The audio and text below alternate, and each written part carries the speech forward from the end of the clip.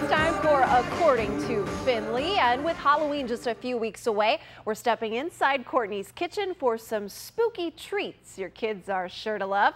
Go ahead and take a look. Hey guys, we're in Courtney's kitchen again this morning, and we actually had a viewer question a couple weeks ago. A mom wanted to know what kid-friendly foods you like to make. So you have some good ones for us this morning. Yeah, and I try to keep it seasonal. So with Halloween right around the corner, these are quick and easy. They're actually just like little, I mean, they're not spiders because they only have 6 legs, but we call them spiders in this house. They look like spiders, but actually it's just Ritz crackers with peanut butter and Nutella just wiped inside. And then I just stick some pretzels in there and then raisins for the eyes. It's a fun, healthy, quick treat. Takes 2 seconds to make. Great for after school. I feel like it's hard to get children, especially younger kids, to eat their fruits and veggies. So I decided with Caden I would make fruit swords. They are dangerous, so you have to watch your children after you make them.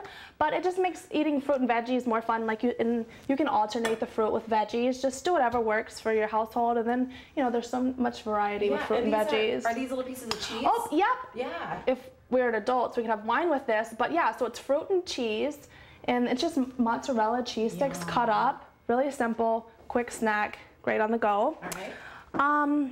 And then let's see, Jell-O. So what kid doesn't love Jell-O? The jigglers, right? So I just made the Jell-O normally, not rocket science, and I just used the cookie cutters from the season. I think we have a cat, a pumpkin, a ghost, a bat, a house, and actually, if you just put them in and let them sit overnight inside the Jell-O, you can kind of scrape around the sides and then put them on the plate, and they'll actually be the figures.